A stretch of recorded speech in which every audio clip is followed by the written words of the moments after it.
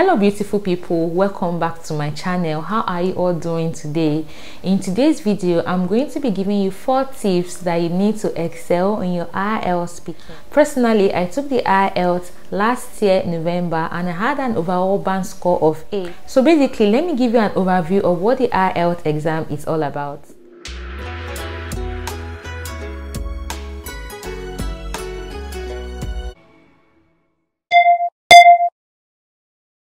The IELTS is the International English Language Testing Scoring System. It's an English test which checks your proficiency in speaking, listening, reading, and writing. There are several types of the IELTS, although I'm going to be talking about the IELTS General and the IELTS Academic because the speaking is the same thing in both the IELTS General and IELTS Academic. So why people who need this kind of content? If you are planning to go to Canada on express entry, I understand you will need to write the IELTS General. This video is for you. If you are planning to come to the United Kingdom or Australia or do your masters in Canada, this video is for you as well because I understand you will need to write the IELTS Academic for that. If you are a doctor or a nurse or any professional who is planning to the UK to work, this video is for you as well. So now let's go in detail about the IELTS speaking. In the exam hall, you will be with your examiner and your conversation would be recorded. It's a kind of interactive kind of exam. How long does the exam take? The exam takes a duration of 11 to 14 minutes. So what does the examiner check? What do they mark exactly in your IELTS speaking? They want to check your fluency, they want to check your clarity, and they also want to check your grammatical accuracy. So basically, the IELTS speaking is divided into 3 parts. The first part is, I wrote them down because I don't want to forget any detail.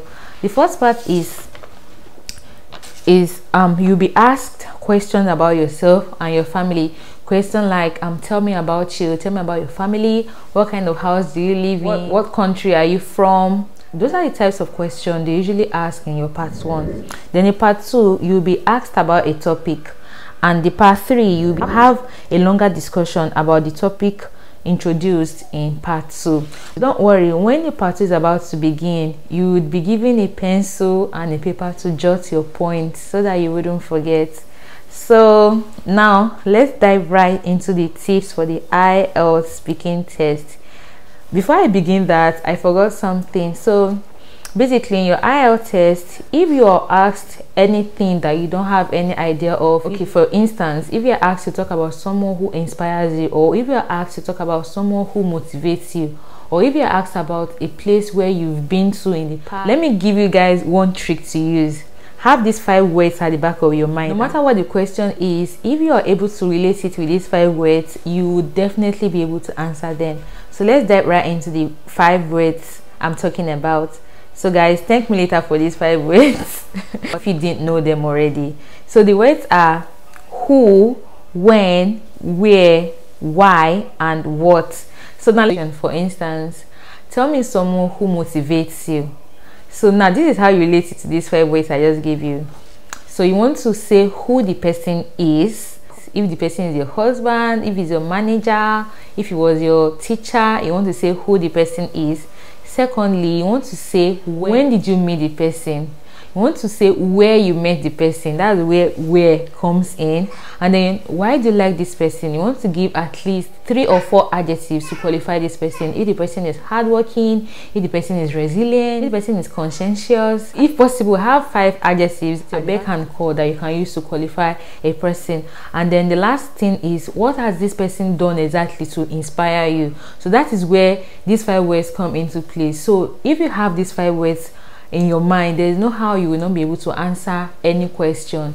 If they say, okay, tell me about a place you went to in the past, you will also be able to relate the place you went to, where the place is, the name of the place, how you had fun in the place, and all of that. So basically, having these 5 words at your beck and call is actually integral when you're preparing for your IELTS speaking. So now let's dive right into the 4 tips that I have prepared for you guys. The first tip is for you to greet the examiner and smile.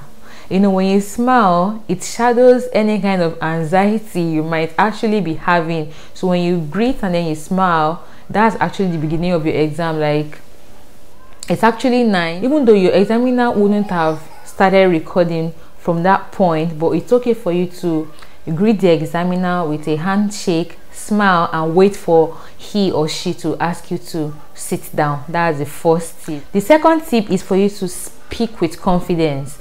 Guys, you've been learning English since when you were in primary school, or actually nursery school, or let me say since time immemorial. You've been learning English for a long time, so there is nothing they would ask you that you don't already know. So just release it with confidence and make sure whatever you're saying is coming with so much clarity.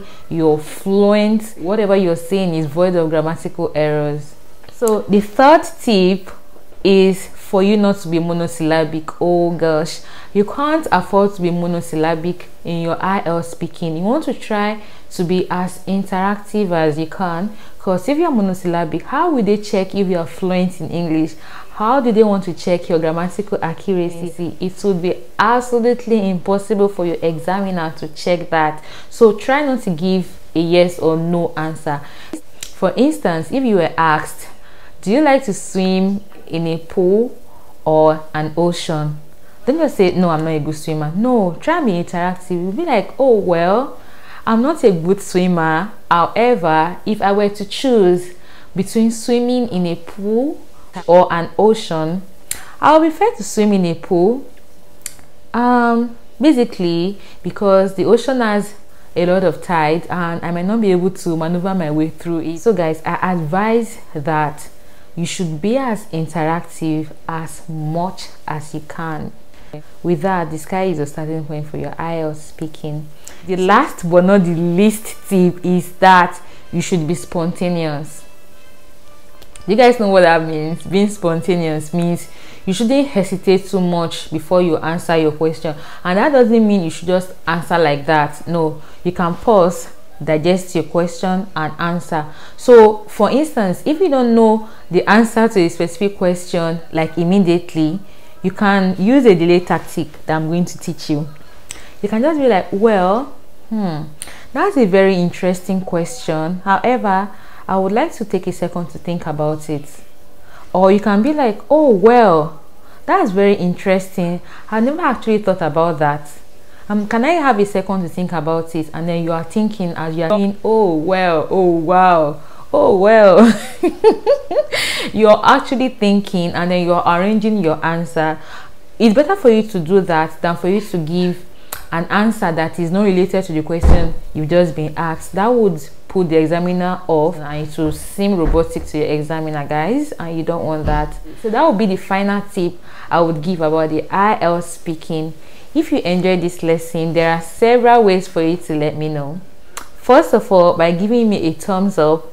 Secondly, by leaving a comment right down below. Thirdly, by sharing this content on all your social media platforms, because you never know who is planning to write the IELTS and you might actually be helping a lot of people without even knowing. Would you not like that?